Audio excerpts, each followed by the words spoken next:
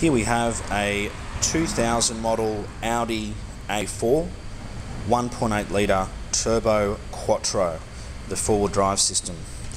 As you can see, it is an update with the updated headlights and taillights and a few updates on the interior. Beautiful, beautiful looking car. You know, from a glance it almost looks like an RS4 with those beautiful wheels. You know, obviously lovely colour combination with the silver with your black interior. I mean, these A4s, these are basically what put Audi you know, back on the map. Before they brought out the A4, they weren't doing all that well. You know, it's basically this model is what, you know, put them back on the map.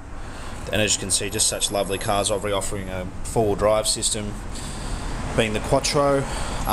Back in 2000, quattros were actually only available in manual.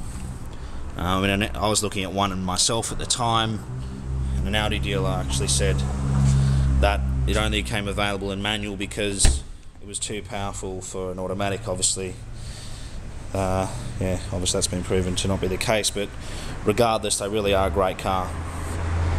And obviously, being the wagon, you know, you can put your skis, snowboards in, whatever.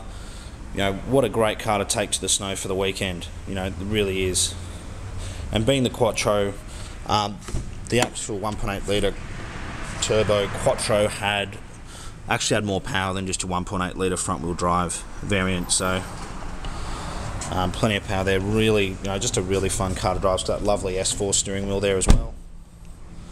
And being a 1.8 litre, obviously still, you know, these are still really good on petrol. Looks like it's been garaged as well, you know, being 12 years old. You know, everything just looks absolutely immaculate. Just overall, just a really nice car.